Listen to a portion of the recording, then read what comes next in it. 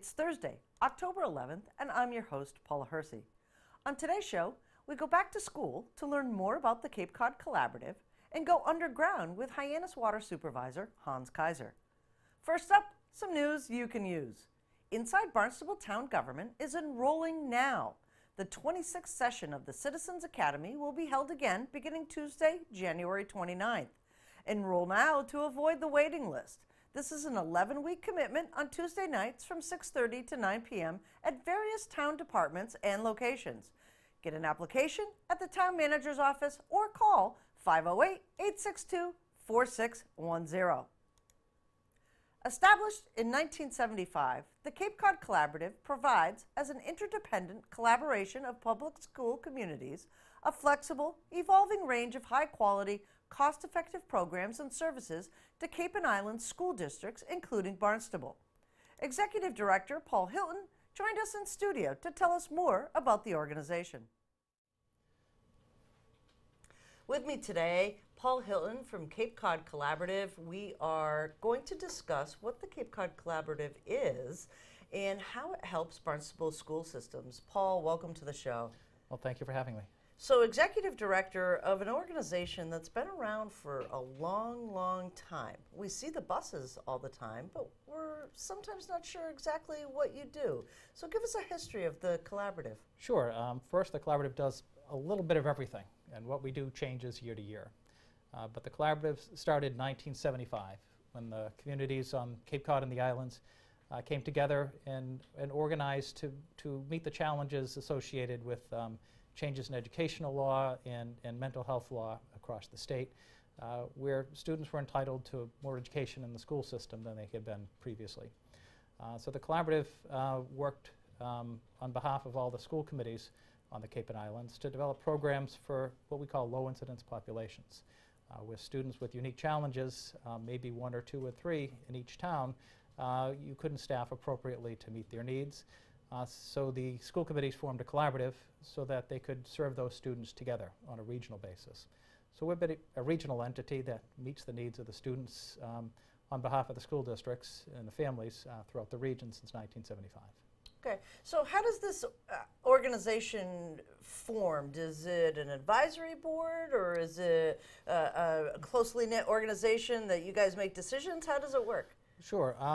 Well, technically the 19 school committees that comprise the Collaborative own the Collaborative. We're part of each of the municipalities. Okay. I think we've been told we're an instrument of each of our member municipalities is the technical term.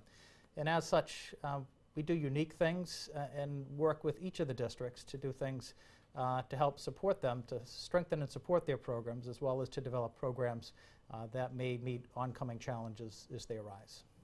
So that's interesting. So all of the school committees put forth a person who sits on the board. Yes. And when people have ideas or the Collaborative is doing something, does that information then get shared out to other districts? Yes, we have 19 members of our board meet the second Wednesday of every month to talk about what we're doing in the Collaborative. But the Collaborative also has many advisory groups. We have an advisory group of superintendents, an advisory group of special education directors, an advisory group of business managers, an advisory group of facility directors. And we bring people together to help look at what's happening currently and what's evolving so that we can help meet the challenges that schools are confronted with year to year. So as professionals, how important it is for just superintendents to meet? You got to figure that, you know, you're top of the food chain there, and having peers to talk with about things that are happening in your district, is that a good, fair way to say that? I believe every superintendent works to meet the needs of their community. They meet independently and have a group, and I attend that group to make sure that I'm eliciting from them information that helps us meet the challenges that are arising regionally, but also share with them the things that are happening within the Collaborative. Our Collaborative is made up of school committee members. Other Collaboratives are made up of superintendents. So we try to create the symbiosis that information is coming and going from the Collaborative at all levels. In many ways, we feel like we have 99 bosses. That's a municipal government. So let's talk a little bit about the programs of the collaborative. I had mentioned the bus program, but there's lots of things that the collaborative does for all sorts of different districts. Sure. I think the best way may be to explain back to the history of the Sure. collaborative. An example that's often used is for students with unique challenges, such as students with intellectual disabilities. Back in the 1970s, were served initially in districts, but then in collaboratives where you could have more effective instruction for some of the populations of students when you were able to meet them at grade level and at performance level on a regional basis and bring more resources to bear. Also, as you were in the 1970s, we had a large population of students with visual challenges and hearing difficulties. At different points in time, the collaborative had very large classes or very large programs with deaf and hard of hearing or visually impaired populations of 40 to 60 students with cognitive disabilities somewhat significant. As the collaborative worked with the districts and the districts developed their own programs, the populations were more effectively served in the districts with support services. But as you came into the 1980s, 1990s, students with autism became a challenge that were difficult for districts to initially meet. And the collaborative developed programs initially to work with those students, but also to support those students in districts. And as districts progressed and programs developed, the collaborative population shifted. And we continue to serve more low incidence, but it tends to be more intense special needs. And programs for students with unique challenges that can be more effectively served when the resources are pooled by the districts. And the collaborative, being owned by all the districts, is a unique place for for districts to pool their resources to run effective programs. That's so interesting. And talk about, I believe it's the Challenger program? The Challenger program is a social and recreational programming that is co-located with the collaborative. Right. It's a nonprofit that was founded by Amy Lipkind and Kelvin Eng, a couple from Sandwich. And when we moved to the Osterville Elementary School, we moved one of our programs in. They used the building afternoons and weekends to run special programs. And it was a great symbiosis with a nonprofit serving a similar population to the populations that the collaborative serves in some of the programs. That's amazing. When we look at the collaborative, and we know that now because you're helping us to understand that it's really town and district-wide and region-wide, what are some of the initiatives this past year through your annual report that you want to highlight so people really understand? I know there's a lot in that document. We won't go page by page. But what are some of those things that you'd like to highlight for residents here in Barnstable? Sure. Districts are doing an amazing job on Cape Cod meeting the needs of the students. And Cape Cod is very lucky to have the number of resources committed to students that they do. And on the Cape, the collaborative runs 2 public day special education programs, one in Osterville and one in Sandwich. And these 2 programs serve unique populations that have unique challenges in their education. And we have 50 to 65 students at each of the sites with very intense staffing. Those programs, the STAR program in Osterville was started in 2010 after community-based, school-based programs. The population was too intense for those settings. And our Waypoint Academy is our alternative education program, which was started in the year 2000 on the former Naval Air Force Base, and recently moved from the Otis Memorial School to the Wing School in Sandwich. Those are 2 of the primary special education programs. But among the things we're doing more often now is a municipal government, not a company and not a nonprofit. Our goal is to finish at $0 every year.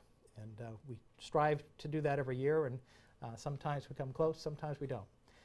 And we've been doing more and more general education transportation, partly because the schools need the flexibility of deploying the resources in manners that they see appropriate. So that seems to be a very evolving area. Many people in Barnstable and on Cape Cod may be behind a Cape Cod Collaborative bus or van on occasion. We have a rather large fleet. But our goal is to meet the needs of the students, the families, and the districts in a very flexible and nimble way, and to be cost effective and efficient in what we do. So if we run 100 vehicles, we want to finish at 0, and if we run 10 vehicles, we want to finish at 0.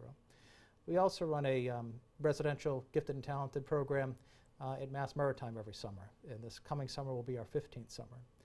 And it started 15 summers ago with Dr. Joe Gilbert, who's a former superintendent from Harwich. And integral at that time was Admiral Gernon, who was the president of Mass Maritime, and Fran McDonald, who is the current president of Mass Maritime. And Fran was instrumental in working with Dr. Gilbert to develop that program. And it's been very sustainable and growing since that time. We'll continue to look at that program and try to expand it and develop it to the extent is possible to support those students. We've also worked with districts on grant initiatives. We have special career and vocational programming for students that aren't able to get to the tech schools, partly due to circumstance when they move into town, or it may be due to their capacity to maintain their enrollment in school. So we're working at integrating vocational opportunities for students with grant activities. We're looking with district support. We have a program, a grant initiative that we've been running. This is the 3rd year, and we're looking at 3 more years to help support the superintendents and the leadership within districts in developing their internal capacity to manage change and to manage instruction going forward. So they're very strong resources in the districts, but we want to make sure that they're sustainable, and we work with the districts to pool the capacity to support them going forward. I can keep on going or I can stop, but among other things we've done very interesting is we're now working with some international programming and matching some international groups with the districts in terms of students visiting from abroad and students going from districts on Cape Cod and creating partnerships that are sustainable. Some districts have great partnerships already, but we're looking at developing and sustaining relationships with some of the districts that haven't. Well, this, like alluded to in our beginning, is that it's not going to be our last conversation because there's just so much going on at the Collaborative. But if you could briefly tell us, what are some of the initiatives for this new academic year as we just started it? You know, the Collaborative is such an integral part now of our school systems. What's on the horizon? Well, I'd say first and foremost, every year has a new horizon for the Collaborative. We're always working with districts to identify things as they happen and as they evolve. You mentioned transportation, and I'll mention transportation, that will continue to be an area that we see a lot of development. For programming for students, we're looking to reevaluate and reinitiate some investment in our summer program for the students that are gifted and talented. In the middle school, but also on a regional basis. We're looking at a current grant opportunity for leadership development within districts on behalf of the districts that are involved. And we'll continue to work with all of our advisory groups, whether they be superintendents, special education directors, curriculum directors, or business managers, in terms of developing grant programming or shared professional development to meet the needs of the districts as they exist currently and as they exist going forward. How can people learn more about your organization? We have a website that we're going to continue to develop. Speaking of initiatives, we publish an annual report every year that gives a bird's eye view of the things we're doing. And people can listen to their school committee meetings. Some of their board representation may give a quick update regarding the Collaborative, or they can really look onto the website and get more information about the programming that's offered. And that website address? Is capecodcollaborative.org. Well, that was simple fairly but easy. long. Excellent. Well, thank you so much, Paul. We really enjoyed learning more about this important organization, and especially that all of our region is collaborating. Yes. Well, it's a pleasure to be here. Thank you for having me. Thank you. All right, take care. Miles of pipe underground that is almost 100 years old, emerging contaminants of concern, and rising costs to maintain the water supply. Hans Kaiser, supervisor for the Water Supply Division, met us on the east end of Main Street in Hyannis to talk about the 30-year plan of water main replacement. I'm with Hans Kaiser, Hyannis Water Supervisor, out on a construction site here on the east end of Main Street. Hans, what are you doing here today? What we're doing is cleaning and lining a 1911 water main. And this job goes from Barnstable Road to School Street. What we're doing, we are right now installing a temporary water service so that during construction all customers are still going to be serviced and we have fire protection for them. As soon as this temporary water main is installed and flushed out and tested and made sure it's safe, the water is safe, what we'll do is we'll disconnect the 1911 main, the 12-inch main that's 4 or 5 feet down in the ground in Main Street, and start cleaning it out, draining it, cleaning it out. It's going to be all scraped down, and then what we'll do is we'll do a little layer of cement on the inside. We replace all the valves, we replace all the services to people's properties, and we change all the hydrants out, brand new fire hydrants. And we've been doing this type of work also on West Main Street. We did C Street.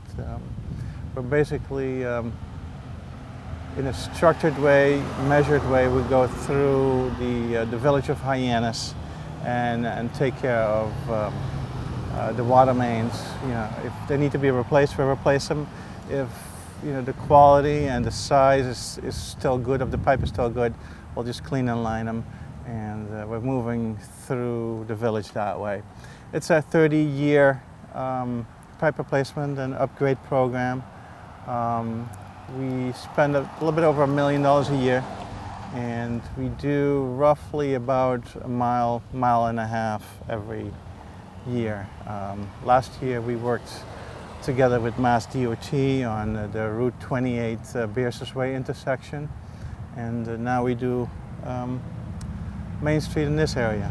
Next year we're planning to continue this job and to go from School Street to the Yarmouth Town line. And hopefully by that time, after that job is done, we'll be ready to work together with Mass DOT on the Route 28 Yarmouth Road intersection, right where the Cam Appliance store is. That intersection is scheduled to be redone. Okay. I have a question for you. You're dealing with over 100-year-old lines here. That must make your job really difficult. I would say it makes it challenging. Yeah, we have plenty of interesting issues to deal with. We have very old valves. Sometimes they're not accessible. Sometimes they have operating nuts that are rounded instead of square, and so we need to use and purchase special tools to replace them. Sometimes we have to actually excavate them and just replace the valves, but that's $5,000–6,000 per valve, and if you can replace the nut and make it work for a couple $100, it's quite a savings. So that way we can get a lot done with less money. We constantly are aware of that. The pipes themselves, is there some type of degradation to those pipes over time? Yes, there is, and actually especially from the outside in, because here on Cape Cod we have sandy soils, and most of the time the groundwater here has a very low pH, very acidy.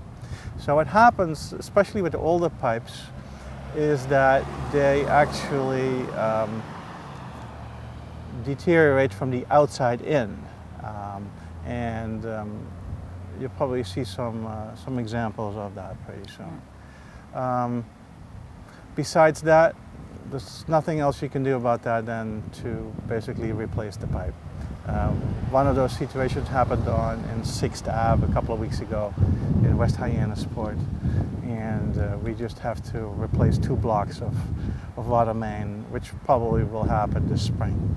Okay, so when we talk about pipes and valves and things like that, the underlying issue here is water quality and Yes. water quality for our residents and our businesses.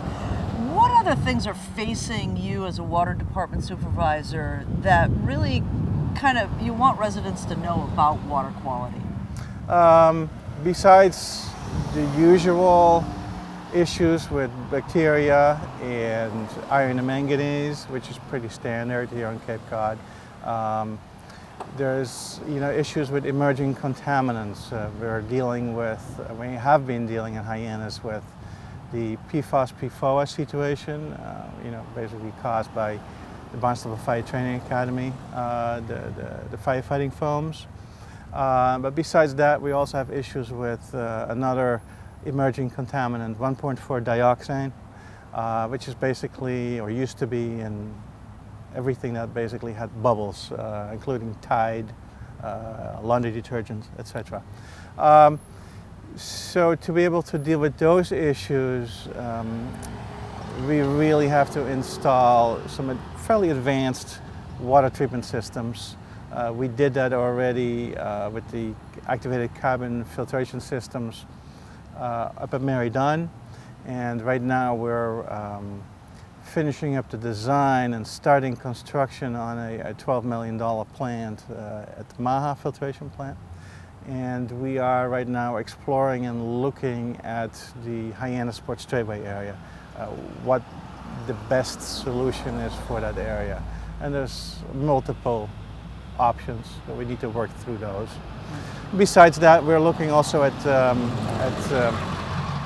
new wells and new sources as an option, but that's a long-term project. It's 7 till 10 years out. By the time you do all the permitting, you get everybody involved, you get the design done, it's a long-term process. Right. So if residents can think of water quality as a layer cake, what are some of those layers that residents really should be concerned about or should look for the town to solve or to be proactive with? There's a whole bunch of layers. First of all, it's drinking water, so it's a public health issue. Second of all, it is a fire flow issue. We need to have enough volume and pressure of water to be able to fight fires all over town. Of course, you have the bacterial and virus issues, and in Hyannis we do chlorinate, which helps that, takes care of that issue. You have, of course, the iron and manganese issue. Right now we're doing sequestering, but we're looking at green sand filtration to actually remove the iron and manganese. That's part of the new filtration plant in Maha. Besides that, you have the emerging contaminant issue. The PFAS, PFOA gets taken out by the carbon filtration systems. And then the 1.4 dioxane, the only way that's a very tough chemical to get out. That basically gets out by advanced oxidation with peroxide and then ultraviolet treatment of the water. Issues that residents can deal with is actually, right now, we would love to have one of the ratepayers in Hyannis, a resident, to help us. There's an opening on the Hyannis Water Board that needs to be filled. So anybody that's willing to spend at least 2 hours every month attending the water board meetings and get to know in more depth what we do and help us make decisions, it's appreciated. And even attending the board meeting and learning about the details would help. Besides that, get involved with local boards. The whole new sewering issue, the coastal embayment issues, it's all related and it's all part of it. The other part is the financial piece. We need to be able to afford what we're doing, which is quite a struggle right now. The Maha filtration plant is $12 million, and how fair is it to have ratepayers come up with all the money when somebody else contaminated the water, and get involved in that way. There's issues with zoning and enforcement of zoning that could be improved, in my opinion. There's multiple layers. The other issue is if you have leftover medication, to not flush it down the toilet, because that ends up right in the groundwater, via the sewer plant. So basically day-to-day, everyday issues that you deal with. It's important. So I'm going to finish with this. Cape Cod is located on one single source of water. We call it a single source aquifer. Yes. How important is collaboration between watersheds? Well, I can answer that fairly easy. I'd say it's very important because groundwater flows underground. It doesn't care where you are. It crosses boundaries, town boundaries, and it will go in and out of the ponds. I would say collaboration is critical. That's the only way you're going to resolve it. And you have to try and keep diligent constantly because there's constant pressure put on drinking water and uses of land that's not appropriate. And especially also the grandfathering of certain land uses really needs to be addressed.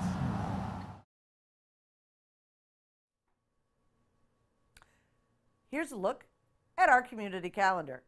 Come connect, be inspired, and exchange ideas on October 19th at the Tilden Arts Center at Cape Cod Community College starting at 8 a.m.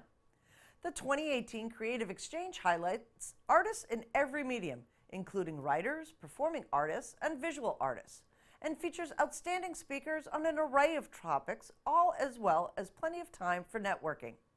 Many past attendees have great stories about the connections they've made at the Creative Exchange. Check out the lineup and panelists for 2018 and learn more or register at www.artsfoundation.org. Comments, suggestions, accolades? Connect with us on Facebook and Instagram. Email us or send us an old-fashioned note by carrier pigeon. Channel 18 works for you. I'm Paula Hersey, and thank you for watching Barnstable Today.